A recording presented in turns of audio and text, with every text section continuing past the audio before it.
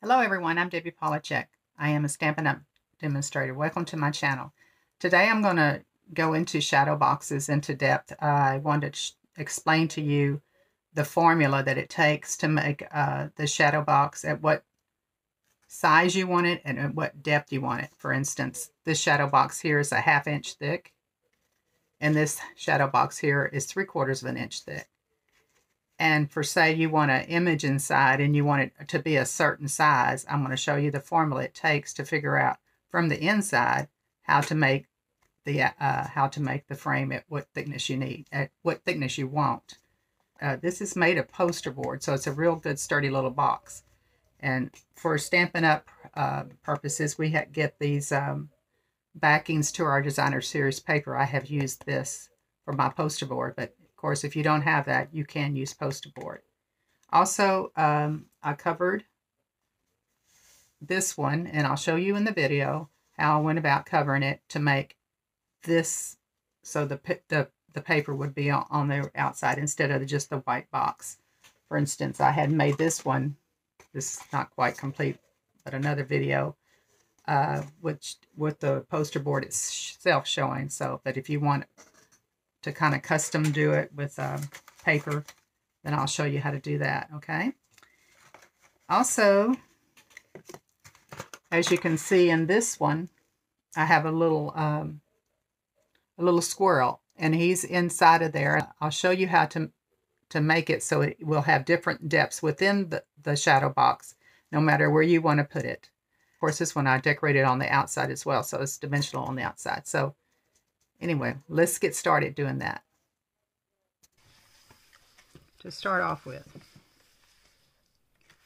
how to figure out how to score and cut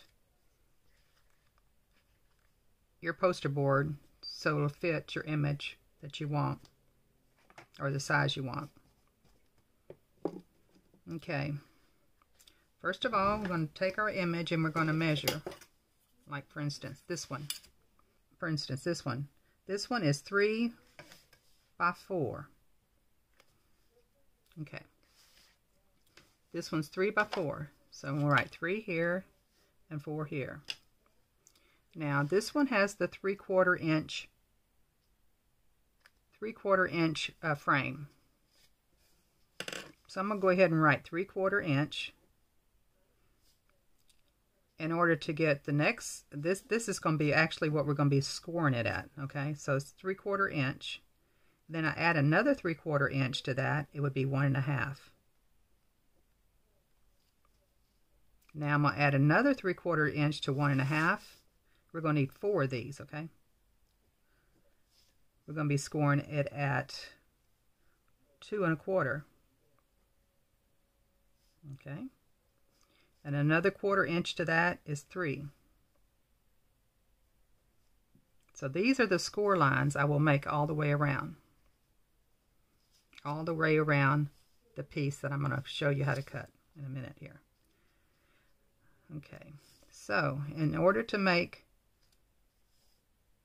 measure how to cut, I will need to add 7.5 inches to the 3. Okay, this is 3, and I need to add 7.5 inches. So my cut needs to be 10.5 by, and then I add, this needs to be 4 inches, so I need to add 7.5 inches to that. So 7, 8, 9, 10, 11, 11.5. So this is what my piece of poster board needs to be, 10.5 by 11.5. Now I already figured out my score lines here. My 4 score lines are at 3/4 of an inch, 1.5 inch, 2.25 inch, and 3 inches. And that goes all the way on all 4 sides of this 10.5 and 11.5 inch piece. Now on the top, I will also need to add another 3/4 of an inch away from each edge. Piece of paper cardstock here, just so you can see. I've got it scored at 3/4 of an inch just like we said in this thing here, 3/4, 1 1/2, 2 1/4, and 3, all the way around. Now, in order to get the little areas that you would cross over, you would need to add another 3/4 of an inch. So 3 plus another 3/4 is 3 1/4. But this time, instead of going all the way down, you only go down to the second score line. On this side, I need to do the same thing from this one. So I'm going to need to take away 3/4 of an inch from the 7 1/2 on this case. It depends on what size it is. But anyway, it needs to be 3/4 of an inch away from this inside score line. So all I need to do it at, in this case, it's 6 3/4. So it's another 3/4 of an inch away from here. And again, go down 2 score lines. Now I need to flip it completely around to the other side. The part I just did is down here. I'm going to do the same thing here. So 3 3/4 down 2 lines, and then 3/4 off of this last one, down 2 lines again. What I want to do now is poster board. This time, instead of making a 3/4 inch frame, I want to make a 1/2 inch frame. So, in order to do that, I want the same side as on the inside. So again, I know that this is 3. So I take 3, use 5. So this time, 3 plus 5 equals 8. Now, always when you're making a 1/2 inch frame, you always add 5. When you're making a 3/4 inch frame, you always add 7 1/2. And I'm sure if you want to make a big 1 inch frame, you would always add 10, because that's how much it would take. Okay, so instead of, this is going to be 4, and so I would add 4 plus 5 is 9. So that will be 8 by 9 is what size I need to cut my poster board. So now I'm going to take my scoreboard, and this is on the right side. For instance, if this was paper, matter of fact, you can glue a piece of paper the same size if you want to on it right now. It might be a good idea. Let's give that a try. It wouldn't matter which way you glue it, if you glue this or this. So just glue that to your poster board.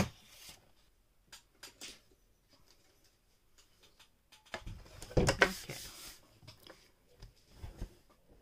I've got my poster board all glued to my designer series paper. Now, you would score it at 1/2 inch, 1 inch, 1 1/2 inch, and 2 inch, all the way around, no matter what size you make it, as long as you're making a 1/2 inch frame.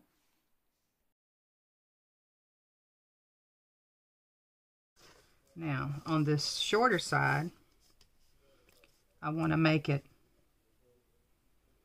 a 1/2. Since this is 2, I want to go down to 2 score lines and score this at 2 1/2. Okay, on this side, it goes to 6. So I want to take a 1/2 inch away from 6 and score it at 5 1/2. Down 2 lines again. And do the same thing on the other side. I'm going to take all these little squares, these corners out. So I'm going to do that now.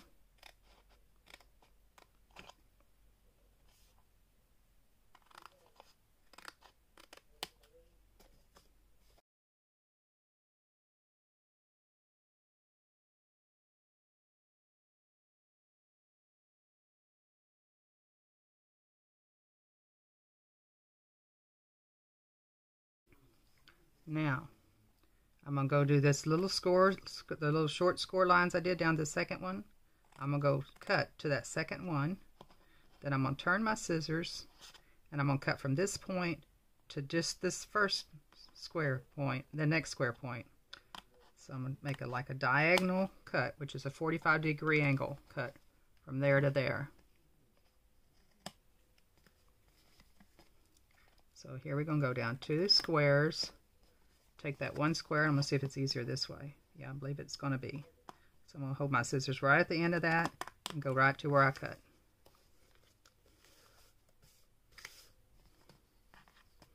Other side, the same thing. Down the 2 squares. I'm going to take score tape, and on the inside of the first line I will put score tape.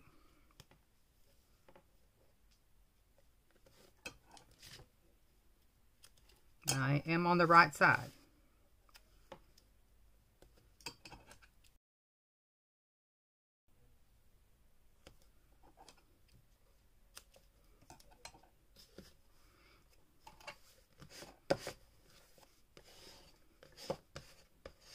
Okay, now I'm going to flip it over. I'm going to put a little piece of score tape right at that 45-degree angle that I just cut. So you just need a tiny piece in each one of those 45s.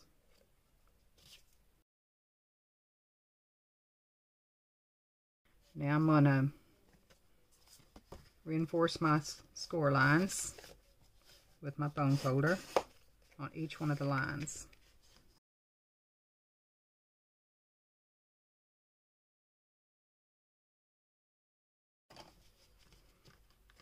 Now I'm going to take it and fold it at the second score line.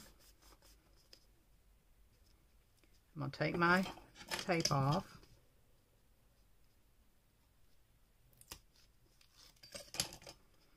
I'm going to hold this down as best I can. Make sure it's in that score line and press that down. There, we got one part of our box done. Do the same thing over here. Fold it at the second score line. Take our tape off. Hold it. Make sure it's in that corner in this crease. Keep it there. And flip it up. Now we're going to take the little ends off. I did it again. I put this on the wrong piece again. I did this a while ago. Y'all seen it and didn't say anything.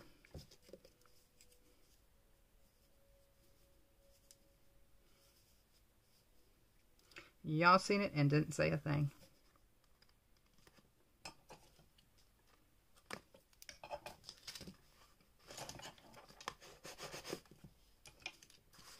So pretend this is not there. Okay, we're going to take this.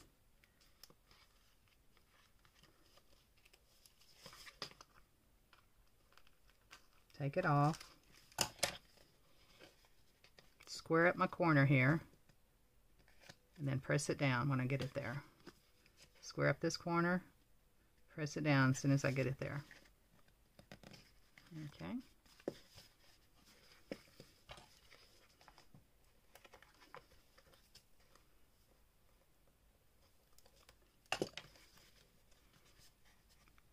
Square up my corner, press it down, square up my corner, press it down.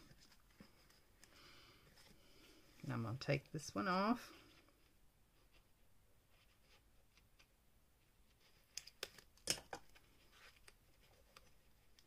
I'm going to keep it kind of raised up here.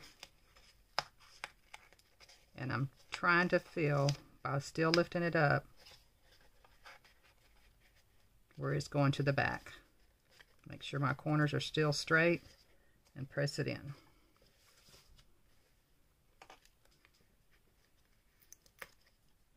Take this one off. Leave my little mistake on. Again, I'm filling it all the way back. Now these are kind of lifting here, so just go ahead and push them in as much as you can.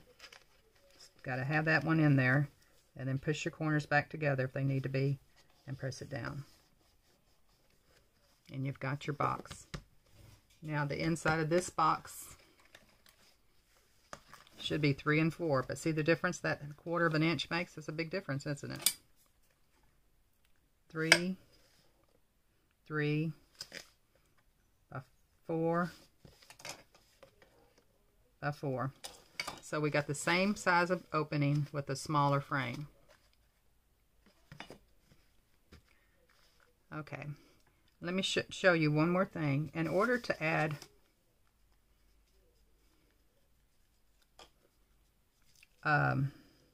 at your little project, your little pieces at different depths, like if you wanted to raise this cake stamped image up a little bit, you could put dimensionals behind it and put it behind there, and that would raise it up. But if you're doing, and you want it, if you wanted it more, if you wanted it up to the level of the frame, you would need to take like cardstock and cut it or score it. Since this is a 1/2 inch frame, you would need to score it at 1/2 inch pieces, okay? So it'll be 2, and then I imagine cut it at 2 1/2. So you would score it at 1/2, 1, 1 1/2, 2, and then we'll cut it at 2 1/2. Now I want something that will kind of help support that, so I cut it about that long to help support it. So here I've got these, cut it at 2 1/2, and make a little triangle. Glue this together.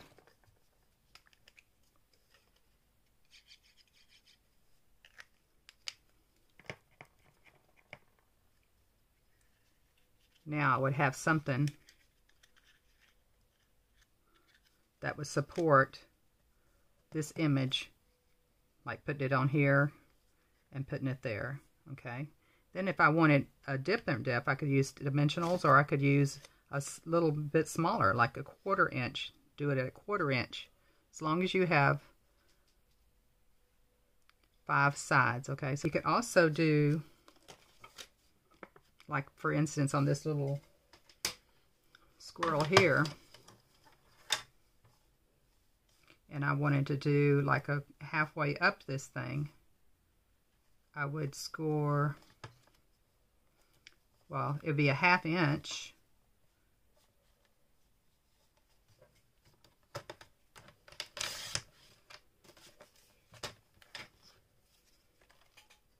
Then score it, then cut it at the length of my object that it would need to be.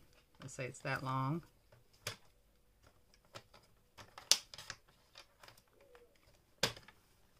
Now I could just fold or cut this in half. I'll just fold it since it's so small. And that way I'll glue this part to the back of the image and this part to the bottom, the top, or the sides of wherever I need it to be. And that way it will support at a different level. So anyway, I hope you have fun creating your own little shadow boxes and whatever you might need in it. And hope to see you soon. Bye-bye.